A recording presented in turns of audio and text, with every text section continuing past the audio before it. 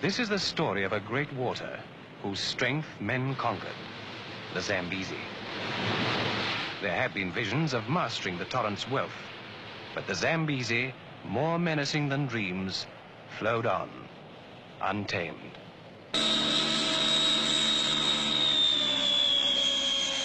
Around it, Africa emerged.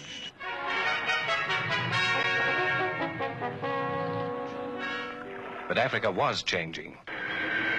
It wanted more materials, more factories, more of everything. It was searching, like every continent across our changing world, for a better living for its peoples. For this, it wanted power. What of the Zambezi running wasted to the sea? If we could make the river captive, make its monstrous strength our own, there was the power. We shall spend £125 million before we finish what we start today.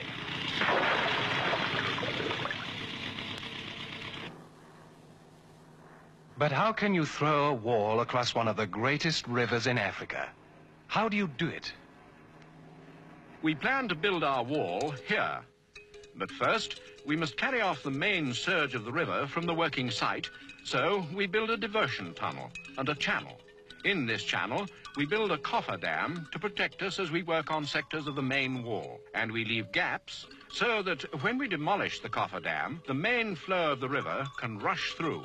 And this leaves us with calmer water on the other side. So we build a second cofferdam. Inside that, we can press on with the main wall, 2,000 feet long, 405 feet high, until at last the job is done.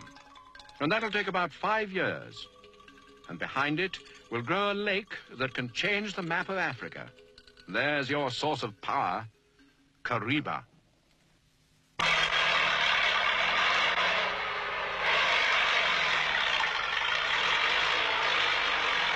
First, to fight your way in, driving roads where roads have never been, following the elephant paths of centuries, struggling to get through to Kariba before the rains, planning the inflow of 14 million gallons of the fuel you'll need to build the dam.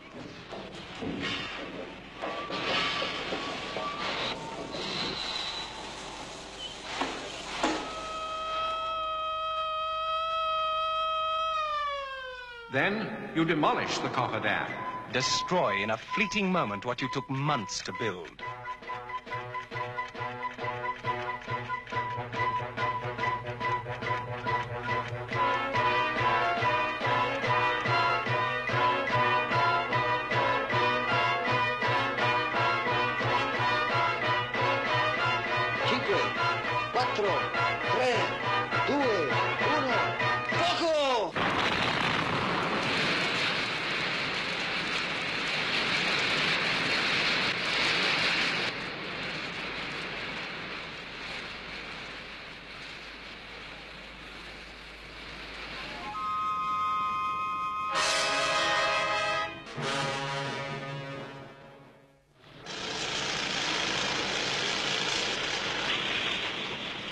The Great Wall is built out of Africa herself, out of her past, to create her future.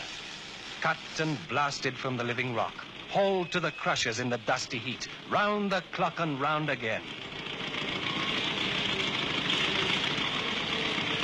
Cement, 350,000 tons of it, carried in special transporters over the escarpment down into the valley.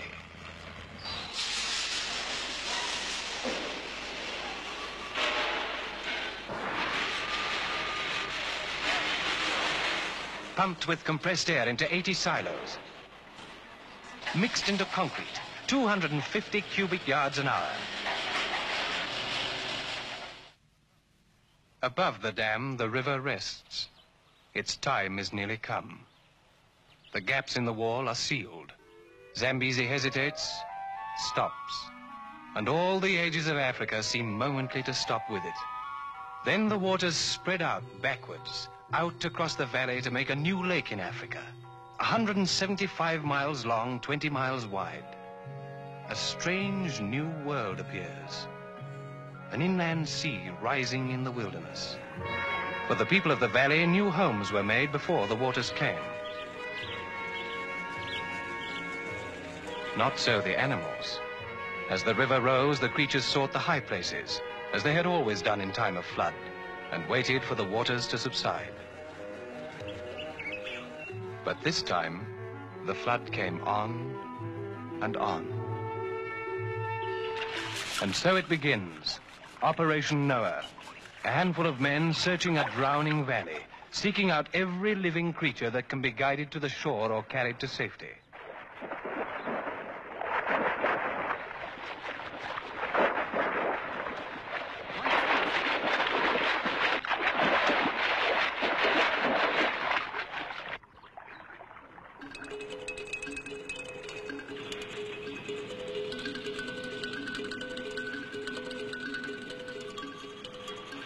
Now the giant is choked down to a trickle.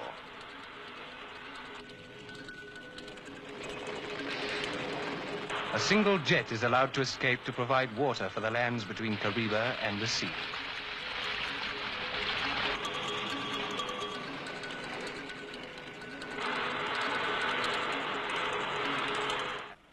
All this time, they've been bringing in heavy electrical equipment for the underground power station built in the river bank.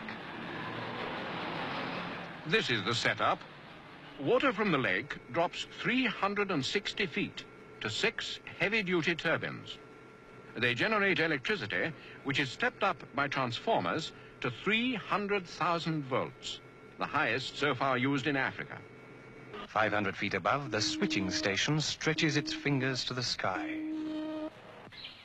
From here, the Zambezi's power will flow through steel-cord aluminium cables, strung in pairs from tall steel towers, 100 feet and more above the lonely bush.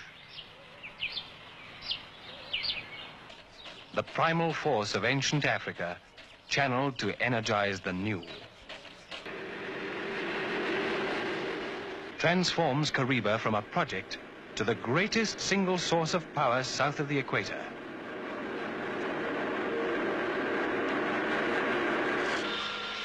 And with this power, release the spirit of enterprise in man.